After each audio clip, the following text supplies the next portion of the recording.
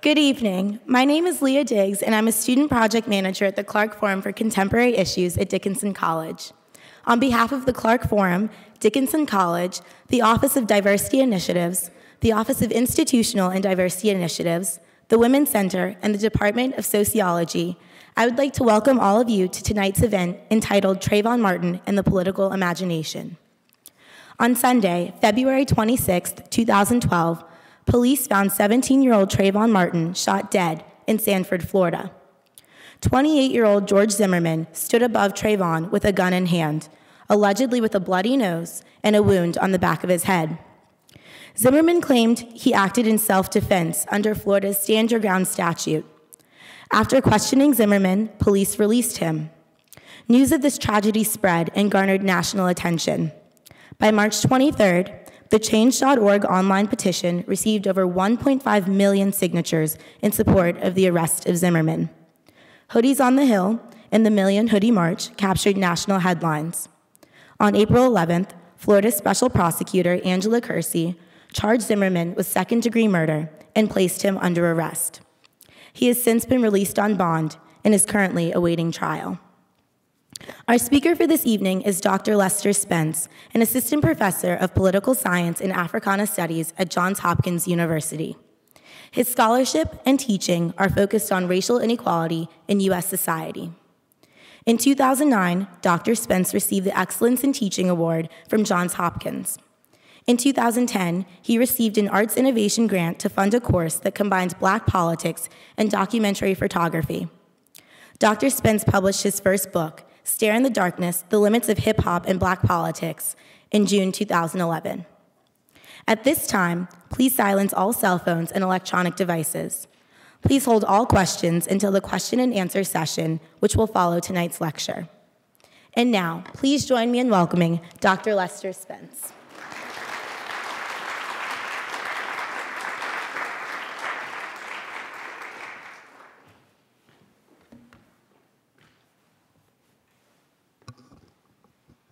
First of all, I want to thank the Clarke Forum for inviting me. I want to thank the staff for providing for me. And I particularly want to thank Professor Vanessa Tyson for inviting me. Her work is, there are a number of scholars who are doing incredibly important work to talk about kind of racial politics in the 21st century, and Professor Tyson is among them. It's very rare that we get a kind of a public opportunity to express our appreciation and our respect for our colleagues, and I want to do so now. You know what? Do me a favor, stand up so everybody can celebrate you.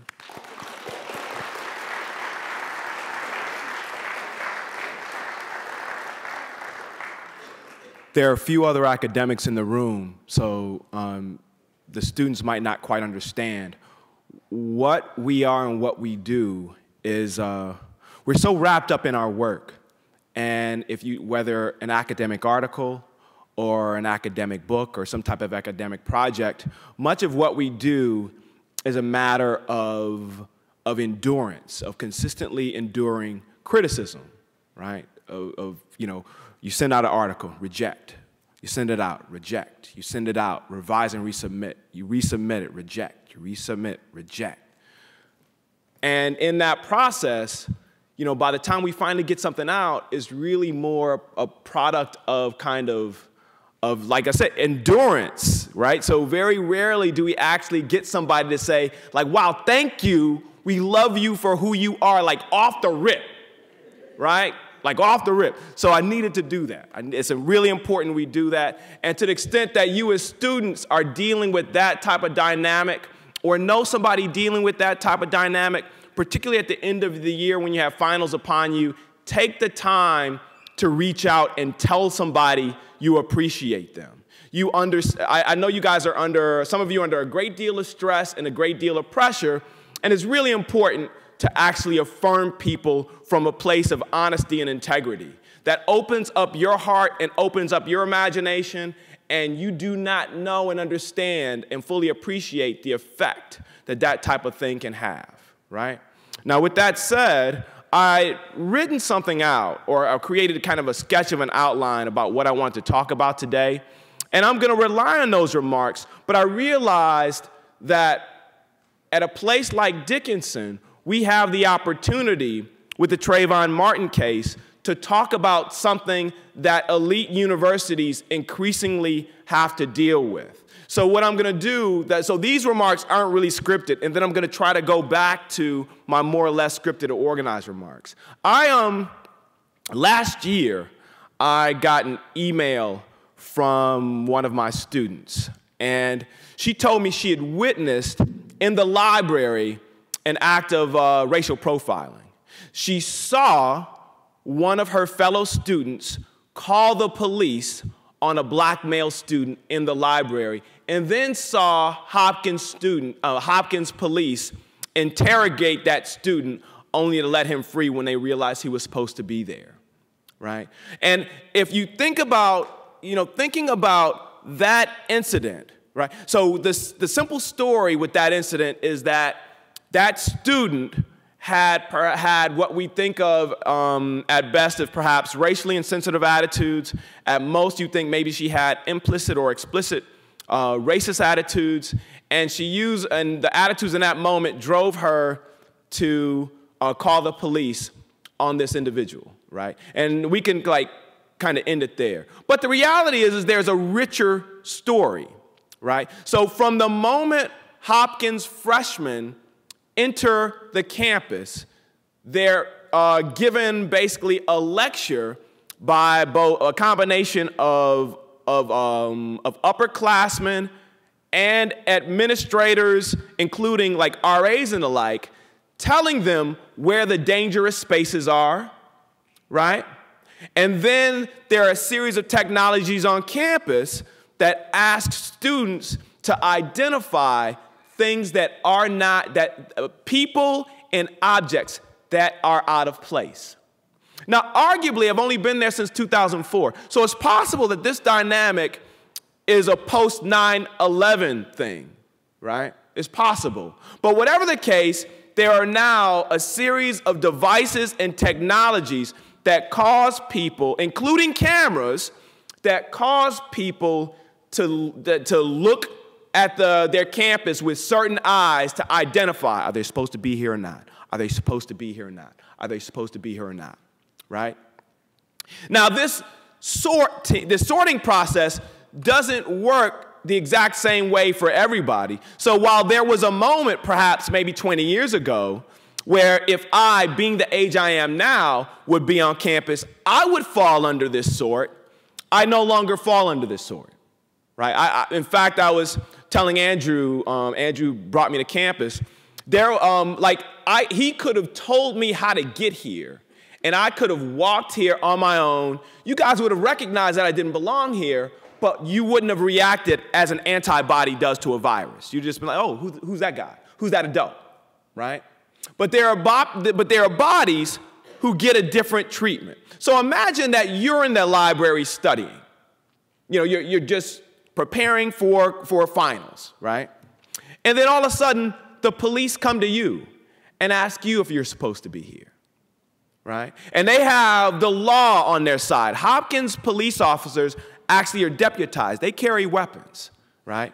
Now, you're there to study. That's the only reason why you're there. The only reason why you're here is to study, right? The only reason. That's a place where it's designed for you to study. Imagine every time, not quite every time, because it didn't happen that often, but imagine it just happening once or twice. How are you going to deal in those spaces, right? Are you going to be able to look at your book the same way? Are you going to be able to study calculus the same way? Are you going to be able to work on that political science paper with the same degree of kind of focus and attention? Or are you going to have to simultaneously navigate yourself and figure out, am I wearing the right clothes? Is my hat turned the right way? Is my hair the right way? Right? Am I sitting up straight? Right? Do I look like I'm supposed to be here? And then on top of that, studying. Right? On top of that, studying.